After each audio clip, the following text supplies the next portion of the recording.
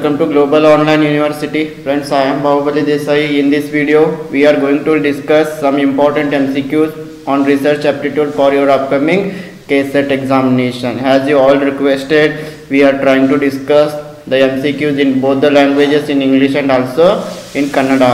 Okay, and for your upcoming KSET examination, we are providing you 20 mock test series only at rupees 299. These 20 mock tests are very helpful to boost your preparation and to assess your preparation. And at this time, if you give more and more mock tests, it is very helpful for your preparation. And these mock tests are also in Kannada. ಈ 20 ಅಣಕು ಪರೀಕ್ಷಾ ಸರಣಿಗಳನ್ನು ನಾವು ಕನ್ನಡದಲ್ಲಿಯೂ ಕೂಡ ನೀಡ್ತಾ ಇದ್ದೀವಿ ಕೇವಲ 299 ರೂಪಾಯಿಗಳಿಗೆ. ಈ ಒಂದು ನಿಮ್ಮ ಪ್ರಿಪರೇಷನ್ ಹಂತದಲ್ಲಿ ಮಾಕ್ ಟೆಸ್ಟ್ಗಳನ್ನು ನೀಡುವುದು ನಿಮಗೆ ತುಂಬ ಅನುಕೂಲವಾಗಿದೆ ಅಂತ ಹೇಳ್ಬೋದು. ಅದೇ ರೀತಿ to join for this 20 mock test you can contact to this given number. ಈ 20 ಮಾಕ್ ಟೆಸ್ಟ್ ಸೀರೀಸ್ಗಳಿಗೆ ನೀವು ಸೇರಲು ಈ ಒಂದು ನಂಬರ್ಗೆ ನೀವು ಕಾಂಟ್ಯಾಕ್ಟ್ ಮಾಡುವುದರ ಮೂಲಕ ಸೇರಿಕೊಳ್ಳಬಹುದು. ಇಲ್ಲಿ 20 ಮಾಕ್ ಟೆಸ್ಟ್ ಸೀರೀಸ್ಗಳನ್ನು ಪಡಿತೀರಿ. ಅದೇ ರೀತಿ ನೀವು ಮಾಕ್ ಟೆಸ್ಟ್ ಸೀರೀಸ್ಗಳನ್ನು ನೀಡಿದ ನಂತರ ನಿಮ್ಮ ಒಂದು ಫೀಡ್ಬ್ಯಾಕನ್ನು ನೀವು email ಐಡಿಗೆ ಪಡಿತೀರಿ. You can discuss your doubts in this WhatsApp group with your friends and with our global online university team. Okay, let us move to the questions. Here the question is, when a research problem is related to heterogeneous, heterogeneous population, the most suitable method is, if our research problem is related to heterogeneous population, then which is the most suitable method of sampling. First one is cluster sampling, second one is stratified sampling, third one is convenient sampling, fourth one is lottery method. When the population is heterogeneous, which sampling method is useful? If we see in Kannada, ಸಂಶೋಧನಾ ಸಮಸ್ಯೆಯು ವೈವಿಧ್ಯಮಯ ಜನಸಂಖ್ಯೆಗೆ ಅಂದರೆ heterogeneous ಪಾಪ್ಯುಲೇಷನ್ಗೆ ಸಂಬಂಧಿಸಿದಾಗ ಅತ್ಯಂತ ಸೂಕ್ತವಾದ ವಿಧಾನ ಯಾವುದು? Cluster ವಿಧಾನ, ಶ್ರೇಣೀಕೃತ ಮಾದರಿ ವಿಧಾನ, ಅನುಕೂಲಕರ ಮಾದರಿ ವಿಧಾನ, ಲಾಟರಿ ವಿಧಾನ. Okay friends, here the right answer is stratified sampling method. If the population is heterogeneous, not homogeneous, then we should go for stratified sampling method. ಆವಾಗ ನಮ್ಮ ಜನಸಂಖ್ಯೆ ಹೆಟ್ರೋಜಿನಿಯಸ್ ಆಗಿರ್ತದೆ, ಆವಾಗ ನಾವೇನು ಮಾಡ್ತೀವಿ, ಸ್ಟ್ರಾಟಿಫೈಡ್ ಸ್ಯಾಂಪ್ಲಿಂಗ್ ಮೆಥಡನ್ನು ಯೂಸ್ ಮಾಡಬೇಕಾಗ್ತದೆ. What do you mean by stratified sampling method? It is a method of sampling from population can be partitioned into subpopulation. Please remember this. In stratified sampling method, the whole population is divided into subpopulation. Then by using random sampling, the sample will be selected. In statistical surveys, when subpopulations within an overall population vary, it could be advantageous to sample each subpopulation independently. ಯಾವಾಗ ನಾವು ಇಡೀ ಜನಸಂಖ್ಯೆಯನ್ನು ಬೇರೆ ಬೇರೆ ಸಬ್ ಪಾಪ್ಯುಲೇಷನ್ಗಳಾಗಿ ಬೇರೆ ಬೇರೆ ಸಬ್ ಗ್ರೂಪ್ಗಳನ್ನಾಗಿ ವಿಂಗಡಣೆ ಮಾಡಿ ಅದರಲ್ಲಿ ಸಿಂಪಲ್ ರ್ಯಾಂಡಮನ್ನು ಬಳಸಿ ನಾವು ಸೆಲೆಕ್ಟ್ ಮಾಡ್ತೀವಲ್ಲ, ಅದಕ್ಕೆ ನಾವು ಏನಂತ ಕರಿತೀವಿ, ಸ್ಟ್ರಾಟಿಫೈಡ್ ಸ್ಯಾಂಪ್ಲಿಂಗ್ ಮೆಥಡ್. ಇನ್ ಕನ್ನಡ ಶ್ರೇಣೀಕೃತ ಮಾದರಿ ಪದ್ಧತಿ ಅಂತ ನಾವು ಕರಿತೀವಿ. Friends, the next question is the conceptual framework in which our research is conducted. So option A, synopsis of research, option B, research design, option C, research hypothesis, option D, research paradigm. The conceptual framework, please remember this word, the conceptual framework in research is known as the ಸಂಶೋಧನವನ್ನು ನಡೆಸುವ ಪರಿಕಲ್ಪನಾ ಚೌಕಟ್ಟಿಗೆ ಏನಂತ ಕರಿತೀವಿ? ಸಂಶೋಧನೆಯ ಸಾರಾಂಶ, ಸಂಶೋಧನಾ ವಿನ್ಯಾಸ, ಸಂಶೋಧನಾ ಕಲ್ಪನೆ, ಸಂಶೋಧನಾ ಮಾದರಿ. Friends, here the right answer is as you all know this, the framework in research is known as the research design. ಸಂಶೋಧನೆಯನ್ನು ನಡೆಸುವ ಒಂದು ಪರಿಕಲ್ಪನಾ ಚೌಕಟ್ಟನ್ನು ನಾವು ಏನಂತ ಕರಿತೀವಿ? ಸಂಶೋಧನಾ ವಿನ್ಯಾಸ. Please remember this. And the next question is the idea that knowledge comes from experience. The idea that knowledge comes from experience. It is known as the option A rationalism, option B deductive reasoning, option C logic, option D empiricism. Okay, ಜ್ಞಾನವು ಅನುಭವದಿಂದ ಬರುತ್ತದೆ ಎಂಬುದು ಕಲ್ಪನೆ ಒಂದು ವೈಚಾರಿಕತೆಯಾಗಿದೆ. ಇದು ಒಂದು ಅನುಮಾನಾತ್ಮಕ ತಾರ್ಕಿಕ ಕ್ರಿಯೆಯಾಗಿದೆ. ಇದು ಒಂದು ತರ್ಕವಾಗಿದೆ. ಇದು ಒಂದು ಅನುಭವವಾದವಾಗಿದೆ. Okay, here the right answer is option D. It is known as the empiricism. Okay, ಜ್ಞಾನವು ಅನುಭವದಿಂದ ಬರುತ್ತದೆ. ಇದು ಒಂದು ಅನುಭವವಾದವಾಗಿದೆ. Okay, I hope you got this. Let us move to the next question. Okay, action research. Okay, as you all know it, action research and applied research, a research carried out to solve immediate problems, a longitudinal research, ಸಿಮ್ಯುಲೇಟಿವ್ research. Okay, ಕ್ರಿಯಾ ಸಂಶೋಧನೆ ಒಂದು ಅನ್ವಯಿಕ ಸಂಶೋಧನೆ, ಸಮಸ್ಯೆಗಳನ್ನು ಪರಿಹರಿಸಲು ನಡೆಸಿದ ಸಂಶೋಧನೆ, ಒಂದು ರೇಖಾಂಶದ ಸಂಶೋಧನೆ, ಸಿಮ್ಯುಲೇಟಿವ್ ಸಂಶೋಧನೆ. Okay, I think you know about the action research. Okay, action research is carried out to solve immediate problem. Okay, in the process of research, if you get any problem, to solve that problem we go through the action research. So action research is a research which is carried out to solve the immediate problem. Okay, ಕ್ರಿಯಾ ಸಂಶೋಧನೆ ಎಂಬುದು ತಕ್ಷಣದ ಸಮಸ್ಯೆಗಳನ್ನು ಪರಿಹರಿಸಲು ನಡೆಸಿದ ಒಂದು ಸಂಶೋಧನೆ ಆಗಿರ್ತದೆ. So option B is the right answer. It is not applied research, it is not longitudinal. Okay, so your option B is the correct answer. A research carried out to solve immediate problems.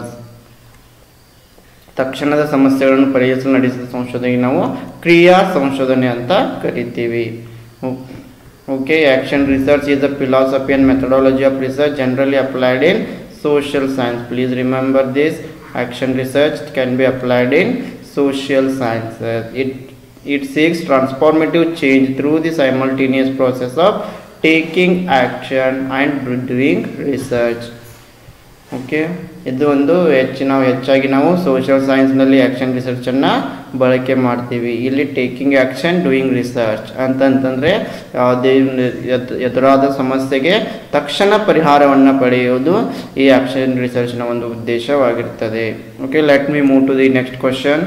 Fundamental research reflects the ability to, option A, synthesize new ideas, option B, expound new principles, option C, evaluate the existing material concerning research, option D, study the existing literature regarding various topics.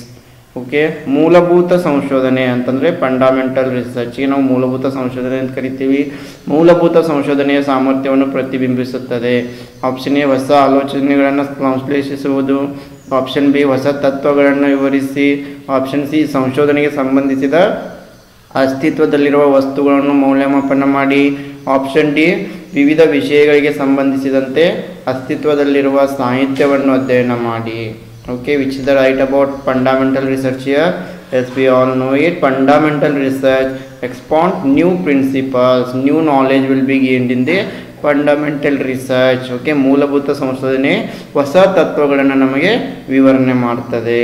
ಹೊಸ ಜ್ಞಾನವನ್ನು ಪಡೆಯಲು ಮೂಲಭೂತ ಸಂಶೋಧನೆಯನ್ನು ಕೈಗೊಳ್ಳಲಾಗ್ತದೆ. So option B, expand new principal is the right answer. Okay, ಹೊಸ ತತ್ವಗಳನ್ನು ವಿವರಿಸಿ, option B ಎಂಬುದು ಇಲ್ಲಿ ಸರಿಯಾದ ಉತ್ತರವಾಗಿದೆ. Okay, let me move to the next question. Okay, here you can read some more information related to fundamental research. Okay, it is a experimental R theoretical work. Okay, undertaken to acquire new knowledge. Please remember this. To gain new knowledge we go through the fundamental research. ನಾವು ಹೊಸ ಜ್ಞಾನವನ್ನು ಪಡೆಯಲು ನಾವು ಮೂಲಭೂತ ಸಂಶೋಧನೆಯನ್ನು ಕೈಗೊಳ್ತೀವಿ. Increase hour scientific knowledge base for research. Okay, ಇಲ್ಲಿ ನಮಗೆ ಒಂದು ಸೈಂಟಿಫಿಕ್ ಜ್ಞಾನದ ಅನುಭವ ಕೂಡ ಆಗ್ತದೆ. And it has no immediate R planned application. Please remember this. Fundamental research has no immediate R planned application. A question May arise from here. Okay, ಇಲ್ಲಿ ಯಾವುದು ಕೂಡ ನಮಗೆ ಇಮಿಡಿಯೇಟ್ ಆಗಿ ಆ್ಯಕ್ಷನ್ ಸಿಗೋದಿಲ್ಲ, ಅಪ್ಲಿಕೇಶನ್ ಆಗೋದಿಲ್ಲ. ಓಕೆ, ಮೂಲಭೂತ ಸಂಶೋಧನೆ ಎಂಬುದು ತಕ್ಷಣ ಅಪ್ಲೈ ಆಗೋದಿಲ್ಲ. May litre result in further research. ಆದರೆ ಮತ್ತೊಂದು ಬೇರೆ ಸಂಶೋಧನೆಗೆ ಇದು ನಮಗೆ ಸಹಾಯವನ್ನು ಮಾಡ್ತದೆ. Okay, I hope you got this. Let us move to the next question. Which scientific method is a bottom up approach or generative approach to research. Okay, which scientific method is the bottom up or generative approach to research? Deductive method, inductive method, hypothesis method, pattern method. ಯಾವ ವೈಜ್ಞಾನಿಕ ವಿಧಾನವು bottom up ಅಥವಾ ಸಂಶೋಧನೆಗೆ ಉತ್ಪಾದಕ ವಿಧಾನವಾಗಿದೆ? Okay friends, here the right answer is inductive method is known as the bottom up approach. And also please remember this deductive method is known as the top down approach, and inductive method is known as the bottom up approach. Okay, ನಾವು inductive method ಅನ್ನು ಏನಂತ ಕರಿತೀವಿ? Bottom up approach ಅಂತ ಕರಿತೀವಿ. ಇದನ್ನ ಇಂಗ್ಲೀಷ್ನಲ್ಲಿ ಏನು ನೆನಪಿಡಿ? ಇಂಡಕ್ಟಿವ್ ಮೆಥಡನ್ನು ನಾವು ಬಾಟಮ್ ಅಪ್ ಅಪ್ರೋಚ್ ಅಂತ ಕರಿತೀವಿ. Okay, let me move to the next question. Okay, inductive research approach, inductive reasoning works the other way, moving from scientific observation to broader generalization or theories. Okay friends, please remember this. In inductive approach we are moving from observation to theories. Okay, here in inductive reasoning we are moving from observation to generalization. Okay, informally we sometimes call this a bottom up approach. Okay, conclusion is likely based on premises, involves a degree of uncertainty. Okay, please remember all this information. Inductive research approach, it is a bottom up approach, and here we are moving from observation to theories.